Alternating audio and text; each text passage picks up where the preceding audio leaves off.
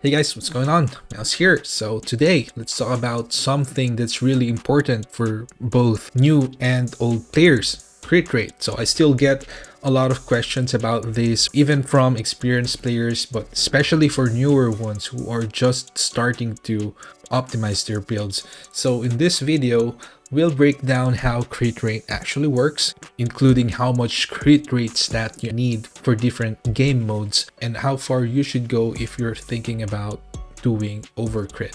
So I did some fresh tests recently on a few different content types because I myself am not sure how much crit rate I should use on all of these content. So I did tests on Power of Destruction, Guild Boss, and Proof of the Strong level 20 against a level 127 monster, the Hobgoblin leader. So just a disclaimer, I did not go too crazy with wider tests, and honestly it would take too much time, and as some of you guys might remember, we had to cancel a bigger theory crafting project before with some of the theory crafters in the community because of the same reason. It would just take too much time, thousands of damage instances, but at least with what I'm about to show you with these recent tests, we're able to get something that's very practical, I would say, something that we can actually put to use and apply right now. So the first thing that you need to understand is not to trust the crit rate percent that's written here in the stats window. The reason is because the game applies a scaling based on the level of monster you're fighting.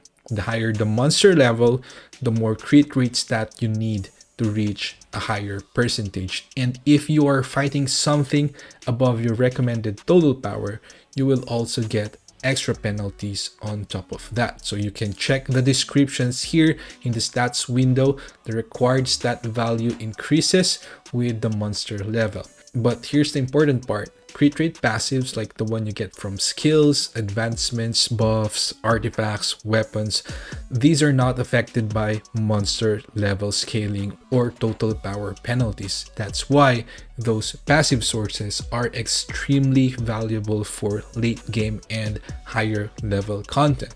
So before I show you the results of the test, let me first explain to you how I did it. I used Grim with 28 hits per cast with equal damage on each hit, and since we know the non-crit damage as well as the crit damage, we would know how much extra damage came from crits by comparing the total damage of both. Then I tested several crit rate stat values in the Guild Boss Power of Destruction and against the level 127 Hobgoblin leader. So just for consistency, of course, I'm always going to use standard testing stats, enough precision, enough total power, and remove variables that could mess with the damage. Also, for the Hobgoblin, I had to trigger freeze immunity first because if you hit him while he's frozen, the first hit deals different damage and that would mess up the data. And each test on the crit rate value had 560 total hits or 20 casts of Grim. But do remember, crit is still RNG, but with this amount of hits, I think we can at least get a pretty decent picture of how the actual crit rate changes for each crit rate stat value.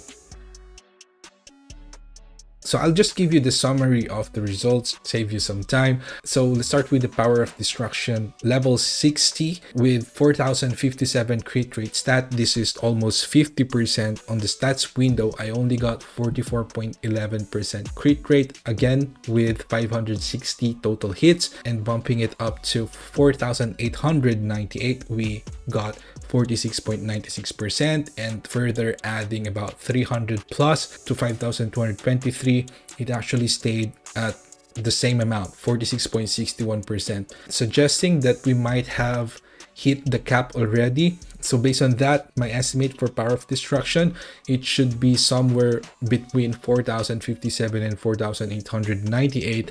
I feel like it's probably around 4500 crit rate stat, but more than 4900, it's not recommended to add any more crit rate. So we don't need much overcrit when playing Power of Destruction in any case.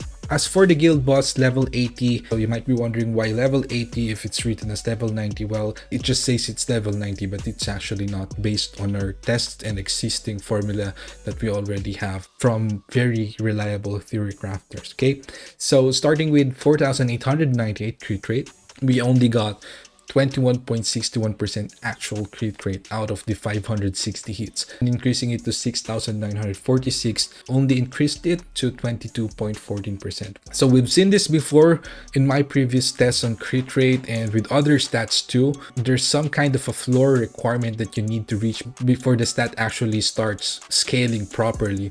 So either that's happening here or we're just dealing with bad RNG on these samples. But anyway, 6,946 resulting to 22%, it's not enough in this case. At 8,032 crit rate, we finally got 30%, and pushing it to 10,080, we got 32.32%, which is just a small increase for that 2k crit rate stat.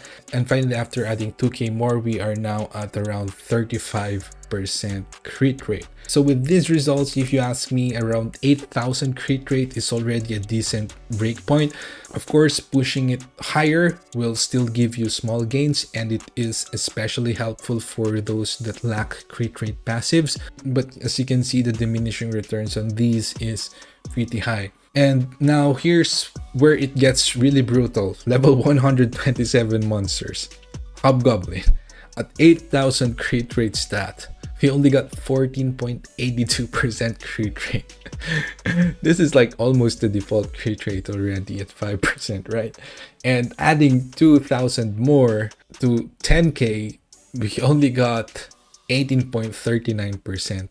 And even at 23,000 crit rate, we only reach about 26.07%. So with this, you can see how insane the scaling becomes at higher level monsters. And this is exactly why passive crit rate sources become so valuable here, because no matter how much crit rate stat you add, some of you might think that, oh, I'm gonna overcrit unlimited crit. That does not work. You won't realistically hit 50% on these high level monsters just by stacking those stats.